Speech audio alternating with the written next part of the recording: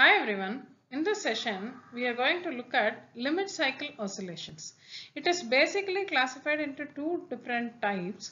One is zero input limit cycles and the other one is overflow limit cycle. Now we are going to focus on zero input limit cycle. Now, before getting into limit cycles and recursive systems, we should know the definition of why and how it is happening, right? So, in recursive systems, when the input is 0 or some non-zero constant value, the non-linearities due to the finite precision arithmetic operations may cause periodic oscillations in the output. Okay, so during those periodic oscillations, the output y of n of a system will oscillate between a finite positive and a finite negative value for increasing n, or the output will become constant for increasing n. So such type of oscillations are called as limit cycles. These oscillations are due to round off errors in multiplication and overflow in addition. So first one is we are going to focus on round off errors in multiplication, right? So in recursive systems, if the system output enters a limit cycle, it will continue to remain in the limit cycle even when the input is made 0. So the limit cycles are called as zero input limit cycles. Why is it called as zero input limit cycles? I repeat, in recursive systems, if the system output enters a limit cycle, it will continue to remain in the limit cycle even when the input is made 0. Okay, the system output remains in limit cycle until another input of sufficient magnitude is applied to a drive to drive the system out of limit cycle. Okay, so now let us consider a difference equation of first order system with only one pole as shown in this equation. That is, y of n is equal to a into y of n minus 1 plus x of n. Now the system has only one product, a into y of n minus 1. If the product is quantized to a finite word length, then the response y of n as written here will deviate from the actual value. So that deviated value is considered as y dash of n. So let y dash of n be the response of the system when the product is quantized in each recursive realization. Okay, so then now the equation now becomes y dash of n is equal to q of a into y dash of n minus 1. As told, it will not be the same. It's okay, so we will not get the actual response. So plus x of n, where q of stands for quantization operation. Okay, so here the block diagram representation for the first order recursive system is drawn. Okay, so this is actually the diagram for ideal system. Here we are giving input as x of n and the output is y of n, and it is delayed. For this equation, the structure is drawn actually.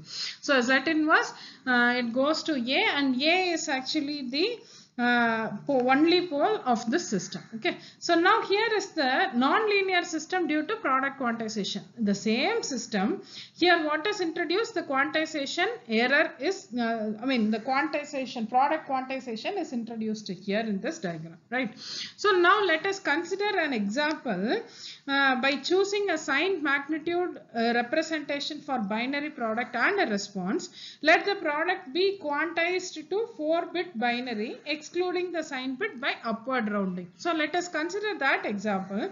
So in that case, y dash of n is equal to 0 for n is lesser than 0 and a is equal to 1 by 2, provided x of n is given as x of n is equal to 15 by 16 for n is equal to 0, and it is to be considered as 0 for n not equal to 0. So now substituting when n is equal to 0 in the equation, that is y of n is equal to a into y dash of n minus 1, right? Quantization of. So in that equation, y dash of n is equal to y dash of 0 is equal to q of, in this equation you substitute. So after substituting, you will get y dash of minus 1. Whether do we have any values for y dash of n given -1 given? No. So for n is lesser than 0, it becomes 0, right? So it has to be considered as 0. So this entire product becomes 0, whereas we know what is x of n. X of 0 is to be considered as 15 by 16 and others are 0, right? So plus 15 by 16, and this is actually the decimal equivalent. And here coming to the procedure, we know what is the procedure to convert a decimal number to binary number, and the process given to us is 4-bit binary excluding sign bit by upward rounding. Okay, so now plus 0.9375 to the base 10 is converted to binary. Add, now we are supposed to add the sign bit. Here it is a positive value, so we are adding 0. Round off to 4 bits because that is what is given as the question, right? So round off to 4 bits, we get 0.111 to the base 2. Now what do? We are supposed to extract the sign bit, extracting the sign bit and convert it back to decimal. We get 0.9375 to the base 10, which is once again plus 15 divided by 16. Now it is now a repetitive process or iterative process, right? So when n is equal to 1, do the same procedure, substituted by so q into a into y dash of 0. Now y dash of 0, we have got the output as 15 by 16. So substitute that, and then x of 1 is supposed to be 0 because we have been given with the example or value for x of n equal to 0 only, right? So substitute that. Do repeat the same procedure for n equal to 2, the same procedure for similarly for n equal to 3, 4, 5. So you substitute it like this and find out all those values, right? Where n is greater than or equal to 4, the system output becomes constant for n greater than or equal to 4. See, n greater than or equal to 4 is the same value, n is equal to 5 is the same value. So when it goes greater than or equal to 4, the input x of n is 0 and the output of the system becomes constant, right? So now this tabular column represents what we did in this problem. So n taking the value 0 to 8, and x of n is 15 by 16 only for n equal to 0, and rest of the values are 0. Now we have a handful of examples, so we can consider any value for a if at all, if it is not specified in the question, right? So a equal to 1 by 2, these are the values when we substitute the value n equal to these things available in this column, and a equal to -1 by 2, we have calculated 3 by 4, and a equal to -3 by 4, right?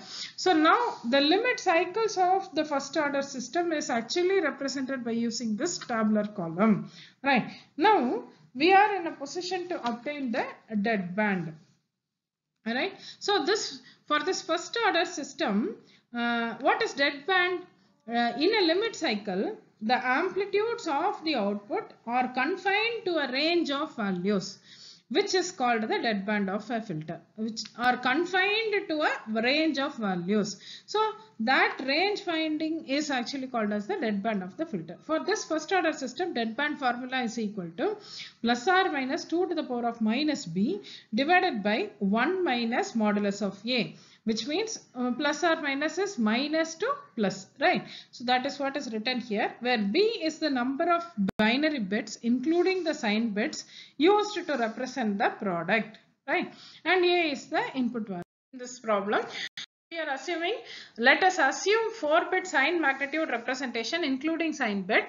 Let the input be x of n is equal to 0.875 for n is equal to 0 and 0 for otherwise, right? So because of the finite length, the register the product 0.95 y into n minus 1 in the difference equation must be rounded off to 4 bits before adding to x of n, right?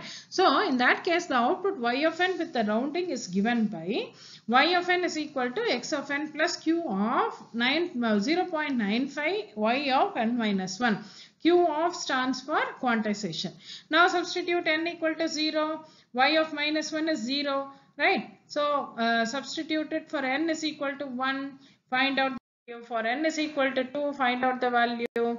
Then after rounding, we get, right, n equal to 3, n equal to 4, n equal to 5. We are going calculating after rounding up to n equal to 6.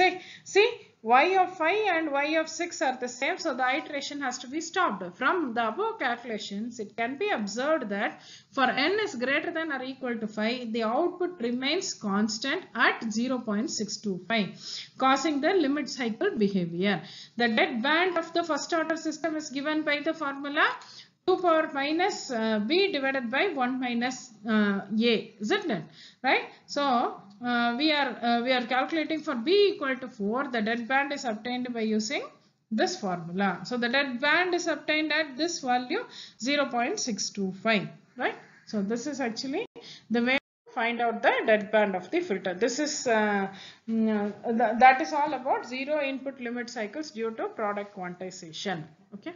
Right. Thank you so much.